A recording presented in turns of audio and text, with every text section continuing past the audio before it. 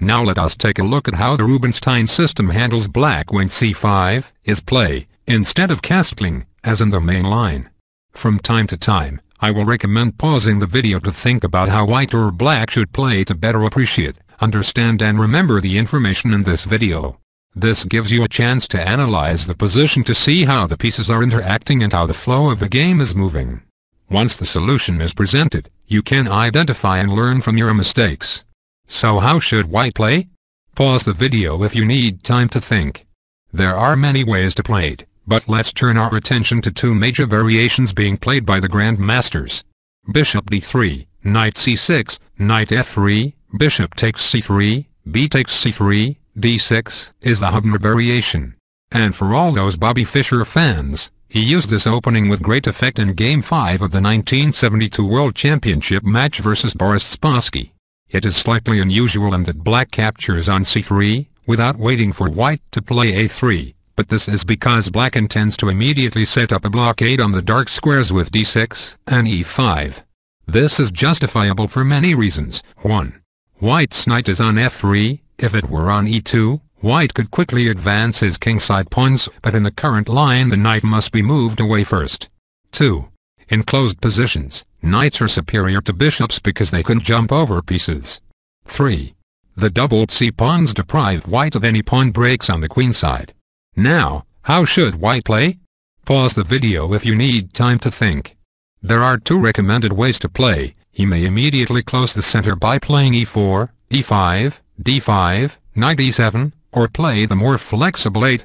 Castle kingside e5, knight d2, castle kingside.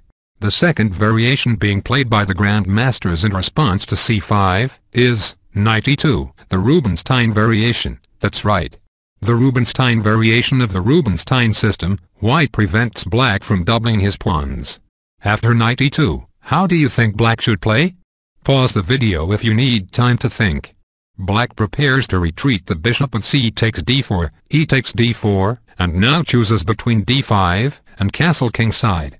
d5 allows c5, creating a queenside pawn majority for white. Let's take a look at a typical continuation and see if you can figure out black's strategy.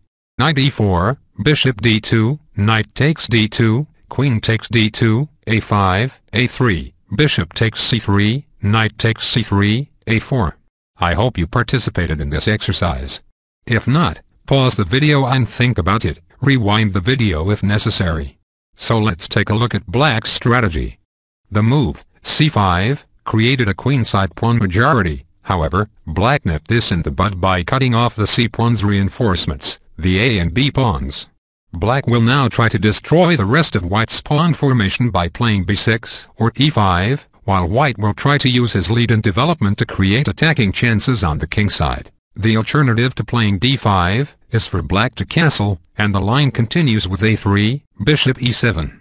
Last question, how should white play? Pause the video if you need more time. The young Kasparov played d5, e takes d5, c takes d5, a few times, increasing his space advantage further but falling behind in development. The safer move for white is knight f4. That completes this lesson on how to play with and against the Rubinstein system with the c5 push on move 4. Thank you for tuning into BK Academy of Chess, and I hope you enjoyed the video.